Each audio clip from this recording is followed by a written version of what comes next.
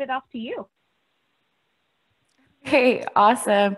Hey guys, thank you so much for joining me, like Meredith said, for the third session in this 4-part series about readiness, about professional development, about professional etiquette. Today we're going to go over social media and networking. This is not your usual social media. I am not checking your Facebook. I am not checking your Instagram. Not checking your Twitter. In terms of social media, I'm talking about LinkedIn and your presence on LinkedIn because it's so important in 2021 because you can't meet recruiters in person, that you have a strong virtual presentation of yourself. Okay, so we'll go over how to deal with networking in person, virtually, and then social media, that LinkedIn behalf. Today's session is not going to be super long. We should be kind of out of here by 5 o'clock, 5:10 at the latest. If you guys have any questions, like we've done the last couple series, last couple of Wednesdays, pop them in the chat and then we can get to them at the end of the presentation. Whenever the question comes up, pop them in the chat and then I'll just read them all out at the end, because I don't want you guys keeping on to that question until the end and then you forget about it while you're typing it up at the very end. So just keep popping them in as we go through. So let's get started. So like we've done the last couple sessions, we do a value moment or a safety moment. It's just Halliburton protocol to be doing so. So I thought today that we could touch on mental health with college students. 30% of college students in 2020 reported that stress had a negative effect on their academic performance. 40 million US adults suffer from an anxiety disorder. 75% of that 40 million experienced their first episode of anxiety at the age of 22. So that's prime college age. You know, you're just getting out into the workforce or you're finishing up your senior or junior year. That's when you are more affected or easily affected by anxiety.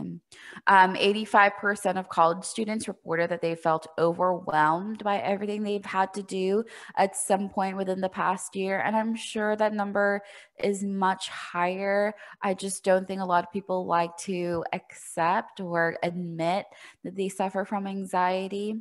But it's so common, you guys. Everybody goes through those moments. Seeking help is so important. So how do you seek that help? If you're on campus, talk to the psychology or behavioral health department at ASU.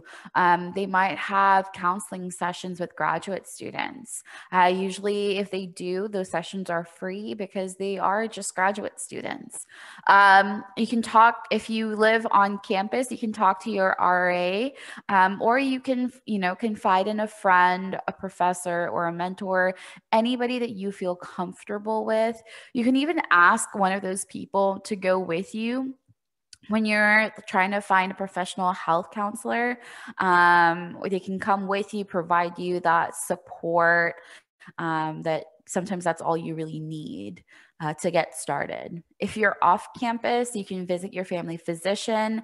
They can treat you or refer you to somebody that specializes in mental health, because there's so many buckets within mental health that people and therapists focus on. You can also find a local support group, right? Through counseling centers, hospitals, community centers, places of worship, or host support groups yourself with your own friends, your own community, kind of on campus or off. So you guys already know who I am. Most of you know who I am. I did see a couple new names in the participant chat. So I thought I'd introduce myself. My name is Amanda Martins. I am a proud University of Houston Cougar. I've not attended ASU on an academic level.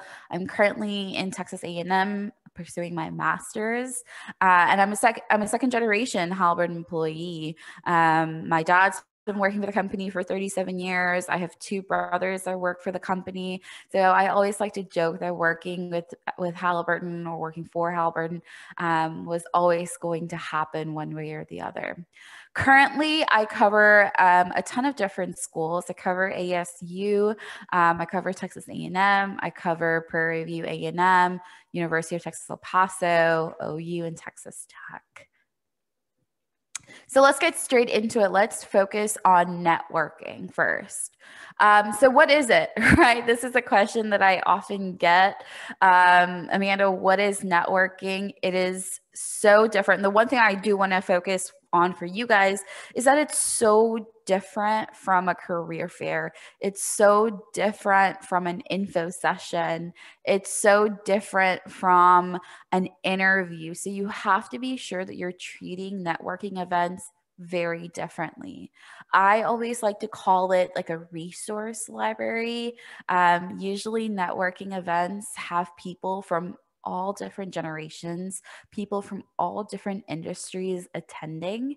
And because the room is filled with so much knowledge and education, this is a place where you can really, if you are stuck on a problem at school or stuck on a personal matter or a professional matter, networking sessions are ways for you to gain knowledge and insights that you wouldn't have probably thought about or probably have even discussed with your friends. It gives you that outside opinion, and it's a really, really great tool for you to get to know this industry professionals, get to know yourself, find out a little bit more about any concerns that you might have. It's a really, really great tool that I think a lot of students don't take advantage of. Usually, networking sessions are held before the career fair on campus. So they might be the week before career fair, they might be the day before career fairs, but usually it's around that time period. So I said, they're very different. Networking events and career fairs are very different. So what are the big differences, right? So networking events gives you a place where you can potentially seek mentorship from people that are more experienced in the industry. You can always go to them and have a quick conversation, get to know a little about them, about their career path. Usually when seasoned professionals are attending networking sessions, they're looking for potential new mentees to take under their wing. So I highly, highly suggest you take advantage of it. It allows you to build social skills, right? Having a discussion on a professional platform, you're not using shorthand talk, right? You're not saying LOL, or you're not handling it like a conversation like you would your best friend. It's a professional event where you need to act professionally, and attending networking sessions allows you to brush up on those skills. And then lastly, it allows you to gain industry insight. Usually networking sessions are split up by industry. And so they'll have talks about the latest equipment or the newest technologies that are coming up. And if you are, let's say you're a mechanical engineer, right? You are attending a mechanical engineering networking event. You're going to be learning about the new processes for mechanical engineering that could potentially help you in your own day-to-day work, right? The same thing goes if you are in a finance department and you're attending a networking session about, finance, about accounting, about CPAs, all that good stuff. For every industry, there is a networking event or a networking series or something or the other. At a career fair, your main purpose is to find a job or an internship, right? You are going there with a purpose to do so. This is the place where you're going to showcase your skills and your talents. You're going to talk about yourself. You're going to brag about yourself a little bit more. And that's all to do with the purpose of getting that internship or job. Networking sessions are not a place for you to be hinting at your resume. It is not a place for you to kind of ask if they are hiring and how do I get to that job or get to that role. Potentially it might lead you down that path, but that is not the purpose of networking sessions. That is the purpose of career fairs. So when you're at a career fair, the number one thing that I would just suggest for you guys to do is to have your resume ready and proofread. That is so, so, so important. You guys don't know how many candidates have actually slipped through the cracks because they have a typo in their phone number or their email. And oftentimes, as a recruiter, when a student has a typo in their email or their cell phone number, if I've reached out to you a couple times and I'm not getting a response back, and that's because of the typo, I'm going to move on to the next candidate. I'm not going to find you on through social media and then message you on there, try to see if we can get scheduled for an interview. Usually I'm just going to try to contact you on your cell phone first and potentially maybe your email. So make sure all that information is correct on your resume. So how do you engage appropriately at networking sessions? I talked about how they're so different, networking sessions and career fairs. And so because they're so different, you have to engage differently in networking sessions. So when you are introducing yourself, right, this introduction needs to be super casual in the aspect where you're talking to potentially a professor. I wouldn't make it super casual where you're talking to your best friend. So if you go in with a strong handshake, fresh breath always helps. But you give a quick introduction about yourself, right? Hi, my name is Amanda Martins. I'm a junior mechanical engineer at Angelo State University. A quick, easy introduction that gives me the main points about yourself. I always like to add in the how's your day going? What are you up to? How are you enjoying tonight's event? That one sentence, that one question really sets the tone for the rest of the conversation. And the more like casual and less formal you are with it, I'll tell you guys, the easier that the recruiter is going to talk to you. When you make it super stuffy, those introductions, the recruiter is also going to be kind of stiff, and correspondence might go a little bit slower than you were expecting. So if you ask that introductory question, how's it going today? How are you enjoying tonight's event? That's a really great way to start that conversation. When you're responding, you are going to, I always tell students, try to add a personal fact about you in the response. Find something that relates to your recruiter. Or the person that you're talking to at this networking event, right? If they respond back to your introduction and say, hey, yeah, tonight's event is going really great. I'm so excited to be here. But I am missing out, on the Cowboys game. Well, you can respond to that and say, oh, you're a Cowboys fan. Well, blah, blah, blah, blah, blah, blah. Here's how I relate to the Cowboys. Or if they say, yeah, tonight's event, I'm so excited. I flew down from Houston for this event. You can say, whoa, you're from Houston. I love Houston. I went here. Are you a Texans fan? You can tie it into a little bit more of a personal conversation, because I always feel like a networking session, if you tie it a little bit more personally, recruiters or industry professionals will remember you a lot stronger than if you were purely there just to sell yourself to potentially get an internship or a job. If you have that casual conversation with them, they're more likely to talk to you and be a little bit more easygoing, like I said before. My kind of favorite thing to ask personally, and what students have asked me, is when I'm talking, oh yeah, I came from Houston to this event, and a student has asked me, oh, so you're new to the San Angelo area. Can I recommend, a couple restaurants, or can I recommend a site to see? Something so silly about that can take you so much further. From that conversation, when you potentially meet them again at the career fair, you can say, hey, I'm not sure if you remember me, but I gave you that recommendation for this restaurant. Did you by chance check it out and have the opportunity to eat there? And in their mind, they're automatically linking you to a positive event that they've had. They've had good food and they remember you because of that recommendation a week before at this networking event. So think about that. Don't make it all about professional, school, very uptight and stiff. When you're ending the conversation, I always like to say, hey, I'm so excited to see you at the career fair, or I'm excited to see you at the next networking event. I'll catch you later. If you leave it to the I'll see you at the next blank, blank, blank, they'll be expecting you at the next blank, blank, blank.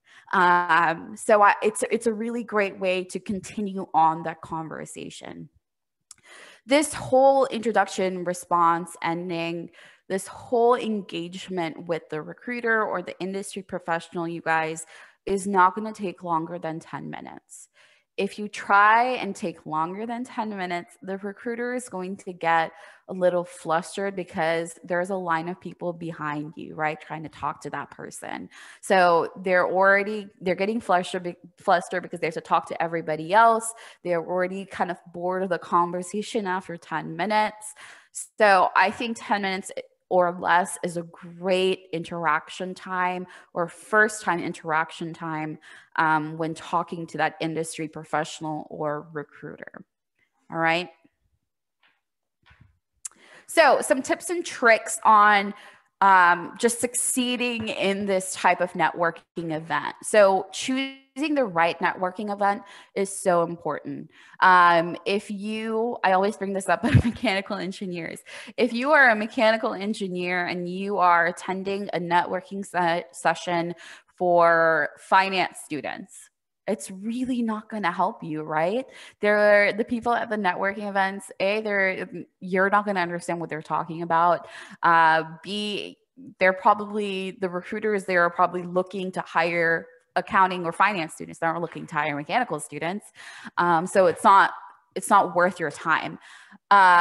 So try to find industry related events, or I would suggest try to attend networking sessions that you potentially want to get into, right? The field that you potentially want to get into. So if you're a mechanical engineer looking to get into the tech field, go to a tech networking event. If you are a finance student wanting to get into, big four accounting firms, then go to a big four networking event.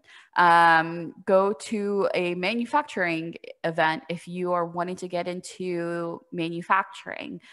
Picking and choosing your networking events will make your time there feel so much more worth it, rather than you attending every single networking event that the career center or the industry has and then getting irritated when it doesn't turn up anything, right? It's not worth your time. Picking and choosing the right events is so important. Sweaty hands. This is more for in-person networking sessions. I would just recommend just wiping your hands on your pants right before going to shake someone's hand. I've had students, sometimes you can't help it that you get nervous and sweaty. I totally understand that. But in the age of COVID and people just being germaphobes, if you just wipe your hands if they're sweaty on your pants or your shirts before going in for a handshake, will make such a big difference. You do not want to be known as a person with the sweaty hands. It's not a good look. Cautions for food. Usually at networking events, there is food there, right? I always tell students, stick to food that you can eat and chew and swallow quickly and have a conversation, especially foods that are not messy or have high probabilities of messing up your clothes, right? I always stick to the cookies and the vegetables rather than the wings that you'll need a napkin and then your breath might be garlicky. So cookies, vegetables, fruits work perfectly for those types of events. Stick away from the garlic hummus, the wings, all that good stuff that you can potentially have maybe later on in the night once you're done interacting with all these people. I would also caution on drink, right? Usually networking sessions sometimes have alcohol. If you're going to have alcohol, that's completely fine, but make it a 1 drink limit. You don't want to overdo it and then get sloppy at a networking session. That is also not a good look to have. If you don't feel comfortable drinking, that's perfectly fine. Don't feel forced like you have to have an alcoholic beverage because other people are at this event. Have some water, have some soda, have a soft drink, whatever you feel comfortable with. You should not be trying out new boundaries at networking events. Don't test them out. Lastly, so my last tip for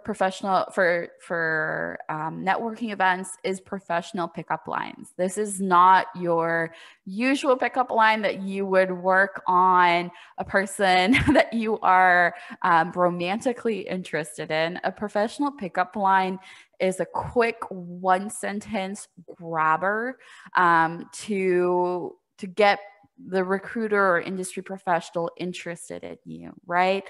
I kind of talked about in the last slide about making that personal response, giving that introduction to a restaurant or a football game or something similar. This is exactly that professional pickup line is that personal connection that you can make to the recruiter or that industry professional. It can be as casual as, I saw that you are a manager as a mechanical engineer. Can you tell me a little bit about your processes, or can you tell me what interests you, or why did you join Halliburton? Why did you join Tesla? Something that's very casual that people don't mind speaking about, but also engages them with you on that personal level. Okay. So, networking online, virtual networking, some best practices, dress code. When you are virtually networking, you are going to have your camera on. Okay.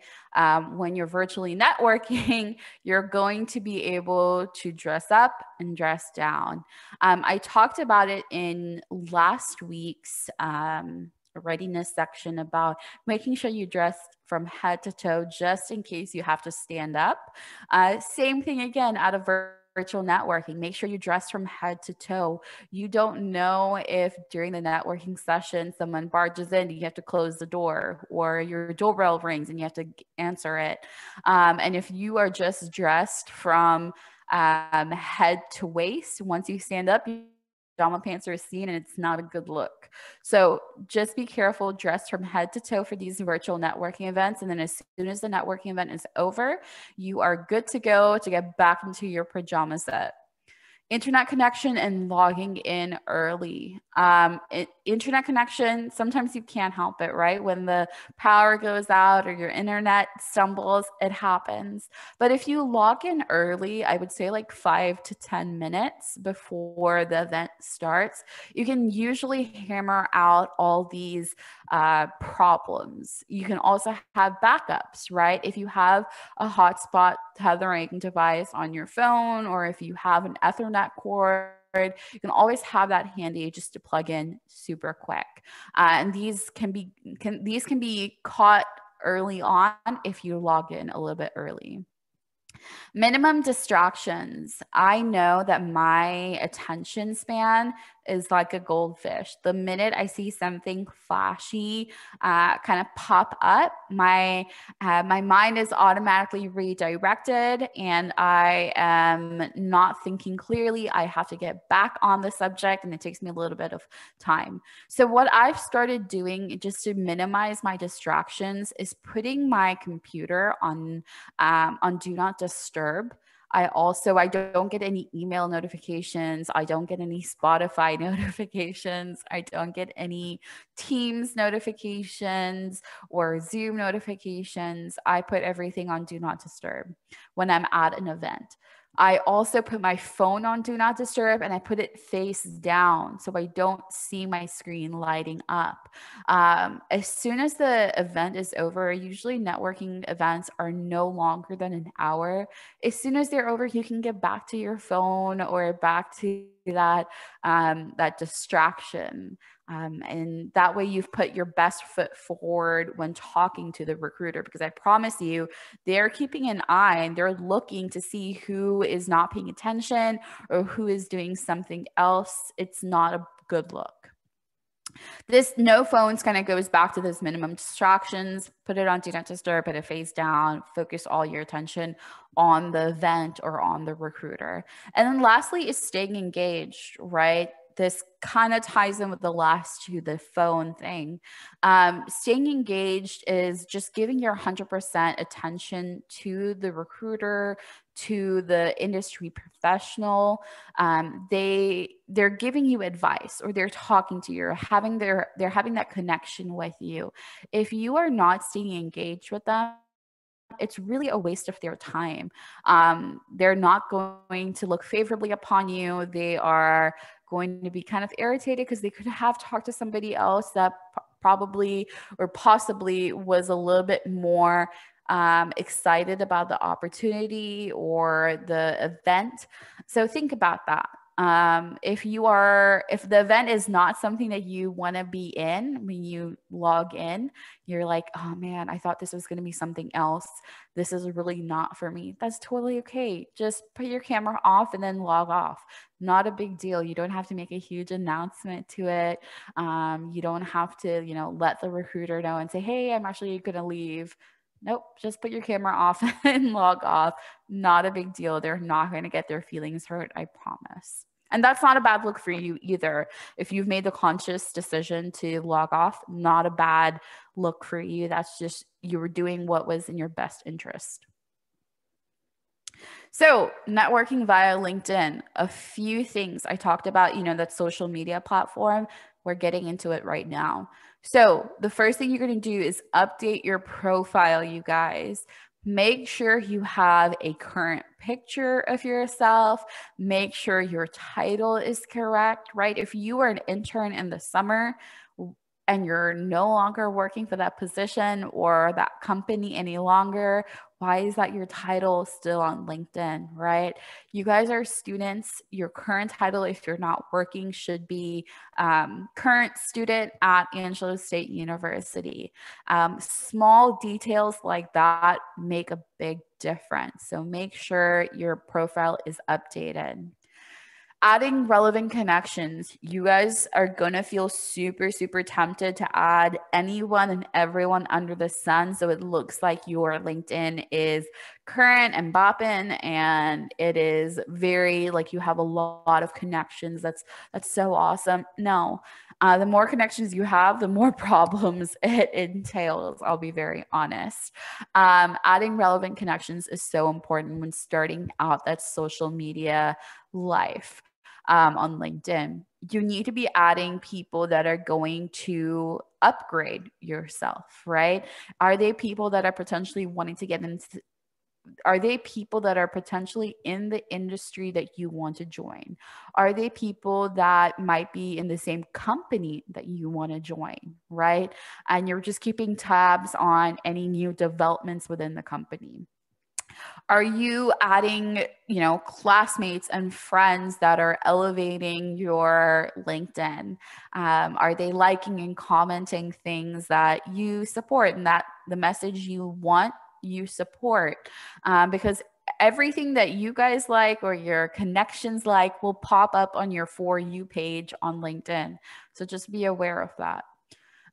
So like I said, at the end of the day, just don't add everyone and anyone under the sun. Make sure you're making relevant, consistent connections that are going to elevate you in the long term. Third, making the first move. I'll go more in depth about this in the next slide, but the main purpose of this is when you're adding that relevant connection, make sure you are also adding a note to that connection, just so that you can introduce yourself, right? Make sure it's not all strangers just adding each other for the sake of it. Stand out to that connection, especially if it's somebody that, like I said, is in the industry that you're interested in or in the company that you're interested in. I'll go a little bit more in depth about it in the next slide. Fourth, maintaining those connections, right? Once you've added the connection, are you no longer interacting with them? Are you no longer liking, commenting, sending them a message? If you're not, what was the point in adding that connection in the first place, right? I always say maintain those relationships, maintain those connections, because you never know what can happen. They might say, hey, they might have a new job or a new internship pop up, and they might say, hey, I know this kid. They had messaged me on LinkedIn a couple of times. They've made that connection with me. I think they'd be a great candidate for that. So you're there, the forefront of their minds every time you make that connection again. Whether it's, just sending them a small message on LinkedIn saying, hey, how's it going? I know that you guys are ramping up back for the recruitment process for next summer. I was hoping that we could have some time and have a conversation about what you're looking for in a candidate. Or it's, double checking on them after you've made that connection at a networking event. You can shoot them a message and say, hey, I was wondering if you potentially went to that restaurant recommendation that I gave you, right? That professional pickup line is maintaining that connection again. So important. Lastly, watch your activity. Whatever you like, whatever you comment, pops up on other people's For You pages. I always like to tell students there was a connection that I made a couple of years ago with a very important person from this school. And I added them on LinkedIn, didn't think anything about it. Then a few weeks later, they had commented on somebody's post saying, comment here if you're looking for a new job. And they had commented. And in my mind, I'm already thinking, oh, well, this person's looking for a new job. That's interesting. And this person probably thought that that nobody would know that they commented on there. So just be aware that people can see what you're doing on LinkedIn, see what they're liking, see what they are commenting, adding, resharing. These are all just super, super important things to keep in touch or keep in the forefront of your mind. So like I said, we're going to just do a quick deeper dive into making that first move. So this is a message that you would send when adding a connection, right? That first note to that connection. So every message should start with your name, your school, classification, and major. So if I was reaching out to another HR professional when I was in college, that first line of the message would say, hi, my name is Amanda Martins. I'm a junior at the University of Houston, majoring in human resource development, right? It's a quick synopsis of who I am. I'm then in my next sentence going to state my purpose for contacting that individual, for adding that relevant connection, right? So the next sentence is going to say, I wanted to reach out and see if I could learn more about your career path. Now, this sentence can change depending on why you want to add that relevant connection. I wanted to reach out and see if you had any opportunities within your team. I wanted to reach out and see if you could put me in touch with a recruiter. I wanted to reach out and see blank, blank, blank, blank. What is your purpose for contacting them? It should be the second sentence of this initial contact, okay? For my purposes, I'm just saying I wanted to reach out and see if I could learn more about your career path. That very last sentence, and I'm telling you guys, this first message should not be longer than 3 sentences. You go any more than that, the recruiter is not going to see that pop up on their page. They're more than likely not going to respond if it's super, super long. So that third sentence is going to end with what you expect to gain from the whole reason of contacting them or adding them as a relevant connection. So I'm going to say, if you have some free time on Friday, June 18th in the morning, I would love to jump on a call with you and pick your mind. Let me know your thoughts. My best advice on this, you guys, is to be super, super specific. The more specific you are with the person, they're more likely to say yes or to give you a deviated answer, right? So they might respond back and say, hey, Amanda, I don't have time on Friday, June 18th in the morning. How about, Thursday, June 17th at 3 p.m. They're going to give you alternatives. So if you're very specific with that message, the more specific they are going to be back with you. So yeah. If the connection sends you a message back and says, hey, I can't actually meet with you. I'm so sorry. I'm so busy this week. We are rolling out with this new technology or this new equipment or whatever. That's totally okay. The person is a busy working professional. They might not have a lot of free time. That's totally, totally okay. So you can ask a follow-up question so you can maintain that connection with them. Okay, so you can say, thank you for your reply. I totally understand. Would you be okay if I sent a list of my questions about your career path by email?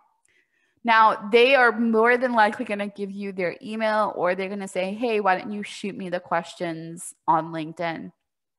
Either is okay, but you're maintaining that connection, right? You're keeping in contact with them. You're having that relationship build and gather and grow with that person the more you ask or the more you connect with them. I'll tell you guys, there have been candidates that didn't have the best resume because they were sophomores and they didn't have the internship experience, or they were seniors and they had something going on personally that they couldn't get internships as a sophomore or a junior, or they just had a weak resume. That's totally cool. But because they've maintained that relationship and maintained that connection with me by checking in with me on LinkedIn, by checking with me at virtual networking events or in-person networking events, and they've maintained those connections with me, I have gone to bat for them as a recruiter. I've said, hey, you have to interview this kid. They might not have the best resume, but their persistence, their tenacity is what we are looking for in a candidate. Okay, so I'm telling you guys, it works if you are professional, polite, and persistent in your approach to get an internship or a full-time offer. So a lot of times when you are interacting at a networking event, whether it's in person or virtually, you have the ability to swap business cards. But sometimes as a student, you might not have a business card. It's a-okay, totally fine. Most students don't have a business card. What you can do, what you have in the pocket of your pants, your skirt, your shorts is your cell phone. With your cell phone, hopefully it's a smartphone. If it is, you should have the LinkedIn app up and ready at networking events. You can add connections through there from industry professionals super, super quick. So you don't have to search names. You don't have to search spellings and all of the jazz, especially if names are super common or super unique. it gets a little bit messy. So if you want to bring out your phone when you're creating those connections for the first time, add them on LinkedIn through the QR code. It saves you so much time and trouble in the long run. So if you are going to get your QR code, and how do you get it? You're going to pull up that LinkedIn app on your phone. You're going to hit the three little boxes at the very, very top. At the search bar, it's going to pop up to a second page with your LinkedIn QR code, where you can scan somebody else's QR code, or you can hit my QR code, and that last page, it'll pop up on there. I told you guys in the first instance of the series that you can add this QR code, save it, and add it to your resume, and you can actually allow people to connect with you through there on your resume, or people can just scan it through your cell phones. Totally okay. But this is a great alternative if you guys don't have business cards. Just have your QR code up and ready to make that connection that way. So I wanted to talk about easy apply versus regular applications on LinkedIn. A lot of students don't know about easy apply, and I think it's a really, really great source for you guys just to really understand it going forward. So if you are applying for a job as an engineering specialist and you're trying to apply through LinkedIn, perfectly okay. So you're going to go in that search bar, you're going to hit jobs, that little briefcase at the very, very top of your page. You're going to type in what you're looking for and the location. You're going to hit search. Okay, that's the basic information out there. And the jobs are going to populate at the bottom, right? On the left, they're going to have, quality engineering specialist from HKA Enterprises in Maryland. Then it has engineering specialist at Noblest. Then it has software engineering specialist at Baker Hughes, so on and so forth. It's going to auto-populate with pages of job openings. But do you guys see where HK Enterprises is, that quality engineering specialist, that very first job? It has at the very bottom of that job posting, it has easy apply and a little LinkedIn app picture next to it. When it has easy apply on there, easy apply is a great tool for you to just do mass applications for. Once you see that, if you click it and you hit easy apply, it's just going to pop up a separate window with this information that is already populated and been taken from your page, your home page on LinkedIn. It's going to auto-populate with your name, your phone number, your resume, because you've already added it to your LinkedIn page. And that's all you have to do to submit an application. This is already auto-populated. They've done all the work for you. So take advantage of your easy apply. So if you are in the car waiting for your spouse to fill up the gas, and you are in your car waiting, hop on LinkedIn on your phone, easy apply to some jobs, because everything's auto-populated. All you need to do is hit submit application. It literally takes 2 seconds and it gets your application out there. So please take advantage of it if you get the chance. I also do want to pop just really quick. It has at the very bottom of that extra window that pops up before you hit submit application, it says follow the company to stay up to date with their page. If this is a company that you are super excited about, right? If you are a finance or an accounting major and you really, really want to follow Big Four accounting firms, if you are easy applying for E&Y or Deloitte, you can just hit follow, and then anytime the company has an update or they have a new technology or a new post, that'll always auto-populate your For You page so that you are aware of those advancements within the company. It's just a really quick way to stay on top of companies that you're interested in or companies that you potentially want to join full time. So setting up and managing job alerts. You guys need to take advantage of this again. This is if you feel like you have applied for every single position, it seems like, and you are still not getting anything, and you're not finding any new jobs. Setting up and managing your job alerts will give you access to say, hey, this is a new job that's popped up. So this is something new that I've not applied for. Let me go ahead and apply it.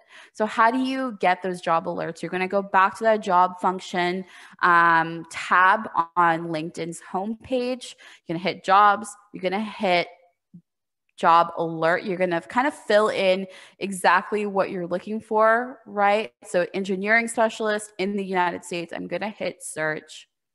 I'm going to hit job alert on. Okay. Right now it's off because I'm not really looking for any engineering specialist jobs.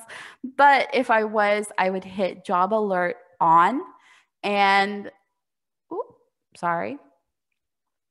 And it's going to basically, like I said, auto-populate with jobs that are coming up that are new that you haven't applied for. It'll say, you know, 3 new jobs have been posted, 4 new jobs have been posted. And this is something that you can keep in your back pocket for the future, right? Those new jobs that populate, you can work with them, you can apply at your leisure, but it's just something for you to be aware of, especially when you feel exhausted when you apply to a ton of jobs. I've been in the same boat as you guys. I feel that pain. And so making sure your job alerts are on is so important, and it feels like your time is worth it.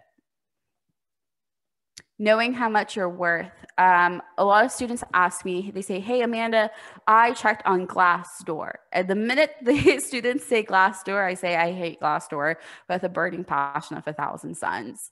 Glassdoor, I think, it's updated with not correct information, or it has information that is years late.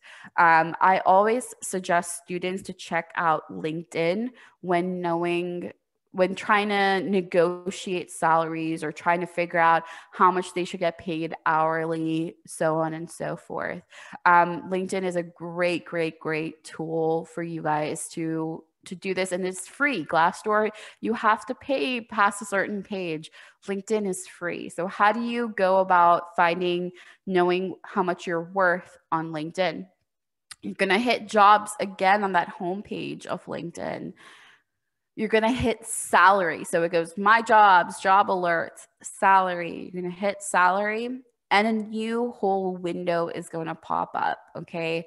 This is LinkedIn salaries page. It seems like a whole different website. It kind of is. But it's a great, great tool for you guys to get this knowledge about. So if I wanted to figure out how much an engineering associate was making in the United States, I type in that information and it would give me a salary range. It would say they've reported salaries from $50,000 a year to $90,000 a year. This is the medium. They also have more insights as to what is base pay versus what are bonuses, what is the bonus structure, all that good insight. And that can help you when negotiating your pay, when negotiating your pay for full-time or even potentially internships, right? They do have hourly wages on there as well. So if you typed in engineering intern, they do have an hourly wage distributor. So definitely a really, really great tool for you guys to take advantage of. My only piece of advice on this would be to be very specific in your location. I put engineering associate in the United States, but if I were you, I'd put engineering associate in Houston, Texas, or I put engineering associate in Texas or Dallas, or specifically just in California, wherever you plan on finding a job. Because I'll tell you, just based on that engineering associate salary, 90K a year is great, but that will never happen in Texas. That's probably going to be in California, where the cost of living is super, super high. So they have to extend the salary, right? But that's what happens when you put the location as the whole United States rather than being specific to your region or to your state. So my best advice on that is just to be very specific to your region or state or city. That is all that I have for you guys today. That was, I feel like, a lot of information in a short amount of time.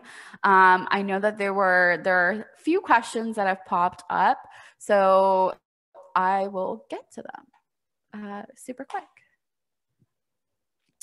All right, so somebody asked, what networking techniques do you recommend to someone who is more introverted, does not think quickly in social situations, and is drained by social interactions? That's a great, great, great question, you guys. Unfortunately, I feel like networking sessions, they are an extrovert's game. If you are an introvert, I would probably tell you to pick very specific networking sessions where you know it's not going to be attended by a ton of people or, you know, mass students. I would also probably say if you're going to attend a networking event, see if you can get the list of attendees beforehand and you can pick out the specific people that you want to talk to rather than expending your energy on people that you're not interested in or didn't think about wanting to interact with them. That would probably be my only advice for introverts. I feel like I can't give you a personal answer on that just because I am an extrovert, but I feel for you, and I hope that helped. Somebody asked, is it better to be quiet and listen or try to say something at the end and end up speaking at the same time or over somebody? I think you need to play the field a little bit, if that makes sense. You have to test out the situation. If the recruiter is going to be talking a lot, listen, be a little bit more quiet, and then provide insight or feedback at the end. Just say, not feedback about the way that they were talking, but provide their answers towards the end. You kind of have to know what the person is like as you're responding to them. I'm an extrovert. I talk a lot, especially at networking events. So a lot of students are quiet when they're speaking to me. But some of my counterparts, the engineering managers, are more quiet. So they're wanting you to have that conversation with them. So you really have to feel it out per person that you're speaking to. I hope that answers that question. How do you recommend getting past the bias for younger workers? I don't think that there's a bias for younger workers. At least I would hope not. I really don't think that there's a bias for younger workers. I'm not sure. I'm not sure about the question, I think, itself. If you want to expand a little bit more on the question, I would appreciate it. But if not, I don't think that there's a bias for younger workers. Somebody asked, what are good ways to establish a networking event on your own? That's a really great way. That's a really great question, actually. If you are wanting to create a networking event on your own, I would actually ask you to interact with your student org. If you are part of a student org on campus, usually having the weight behind you of a org that has multiple students on there can help you create or invite companies or other representatives from a student org. Then you would probably talk to your career center, your academic center, and try to see if you want to do something on campus, if they can help you out with that.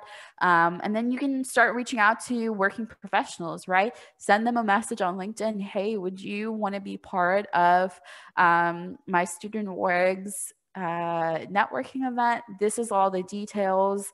The more information you give them, the better it'll be for them. And that way you can really pick and choose what type of networking session you want this to be. Do you want it to be specific to an industry? Right? If you want this to be an oil and gas networking event, you invite Chevron, representatives from Chevron, Shell, Halliburton, Baker Hughes, Schlumberger. If you want this to be a mechanical engineering networking event, you can invite mechanical engineers from oil and gas, technology, manufacturing, day-to-day, like different types of companies. If you create your own networking event, it's really what you make it. Okay. What's the best way to respond to being home for several years to raise a family? That's a great question. When usually recruiters might ask that type of question at a interview, right? They're looking at your resume and they say, hey, there's been a couple years where you haven't been working. Can you kind of explain that situation? You can say it very simply as, I was taking some time to raise my family. Very simple. You don't have to expand more on that. You don't have to give any other personal reasons why. You can say it very simply as to how you've written out your question. I took several years to raise my family. Working, focusing all your time on raising a family, that is, in my opinion, like a full-time job. Being a head of household, raising kids and dealing with your spouse and all of that good jazz. Even if you're not dealing with your spouse and you're a single parent, that's a full-time job. You're basically CEO of a household, right? So you can take it as a joke with that. You can tell them, oh yeah, I was the CEO of my household, or I was CEO of the Martins family.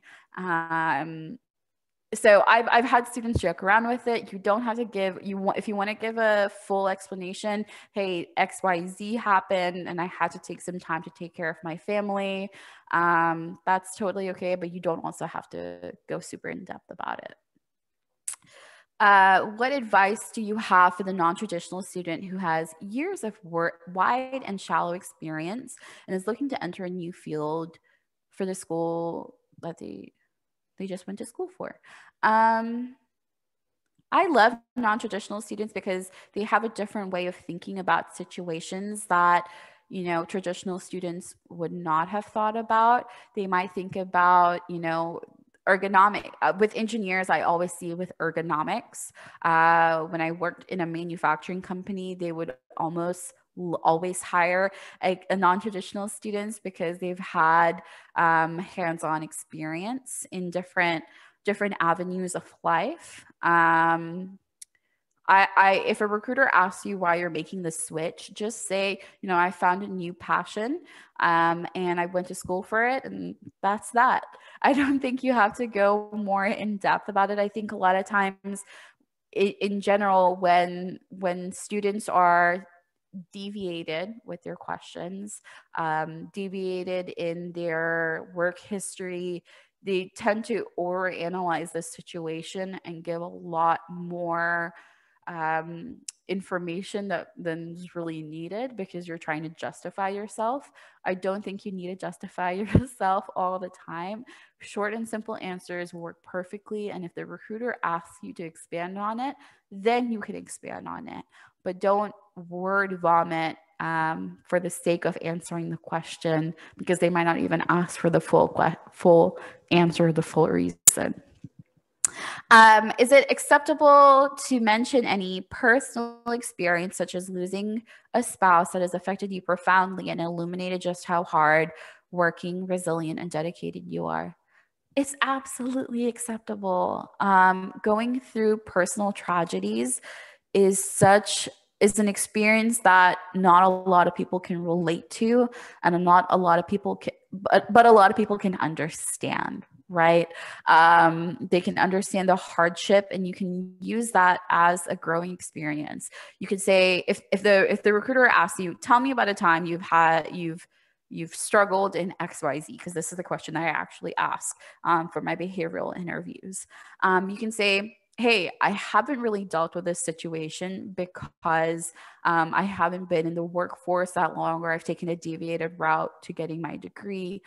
But in my experience as a blank, or in my experience dealing with the loss of a spouse or a family member, it forced me to do XYZ, which showed my resiliency, which showed my leadership capabilities of taking care of a household, all that good stuff. So you can turn it into that advantage by saying, yes, I don't have the work experience, but I have this, and this is just as good as work experience, but I didn't get paid for it. What are some good or bad networking experiences you've had from a recruiter's perspective? I'm sure Meredith can agree with me, but we can write a book about bad networking experiences I've had.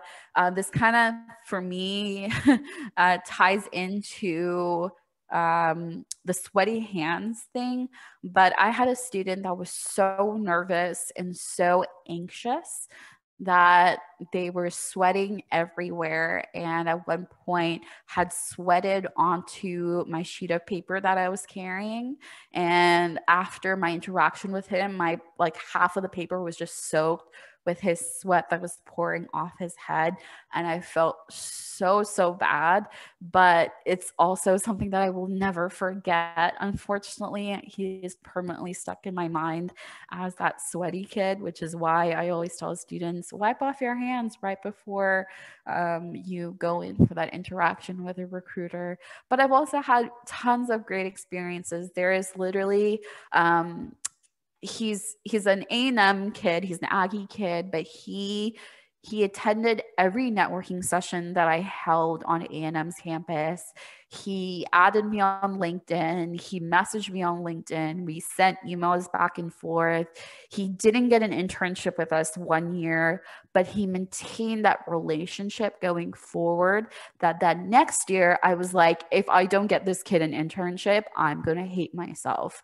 And I fought for him to get an internship. He got an internship with us, and he did so amazing. They wanted to give him a full-time offer even before his summer internship ended. And if it wasn't for his persistence, and if it wasn't for his tenacity, he would not have gotten that internship and possibly the full-time offer right off the bat, right? So I think it's so important for students to be dedicated and to be persistent in their search for an internship or a full-time opportunity. That's all the questions that I have. Any other questions, comments, concerns?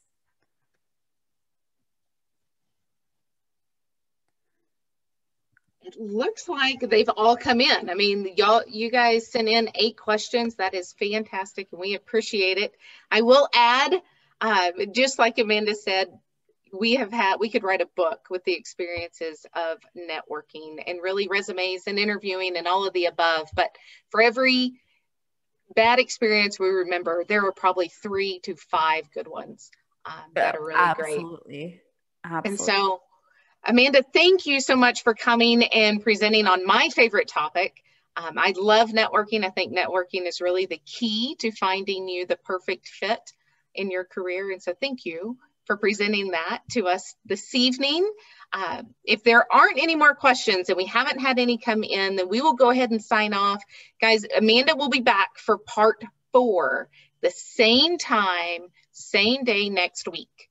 All right. And so that part you are not going to want to miss, because this can really set you guys up for the rest of your career search and your career searches for years down the road, when she talks about how to accept and decline offer letters. So Amanda, thank you for joining us. Let us know what we can do to help and improve them by filling out our survey. And outside of that, we will see you guys next week. Yep. And I've added my email as well. So if you guys need to email me for any reason, you're more than welcome to. Fantastic. You guys have a great evening, and we'll see you next week.